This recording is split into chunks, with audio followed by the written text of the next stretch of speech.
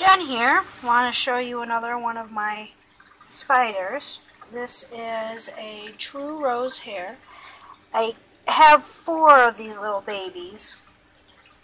There's one in their container. Anyways, I like these guys because they're very easy. I've been digging around in my garden, so my hands are a little dirty. They're very easy to have out because they don't run very fast. I mean, they can if they get scared or you breathe on them wrong, but they just walk along really good for a little while, and then they'll just sit there. Oh, they're so freaking cute. I love it.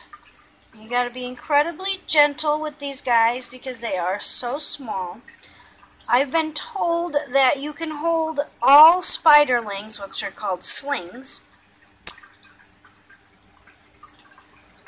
but when these guys get older, this particular type of tarantula is supposed to be more calm and able to be held. I think these guys would make a great addition to your household, simply because they are really neat to look at anyway. Say, hey, I got a tarantula.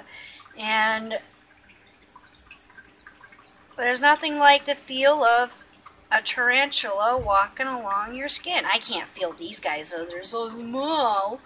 But my larger ones, you'd imagine that they were soft and easily bendable. But these guys, their legs feel like sticks. And when they run across the ground, they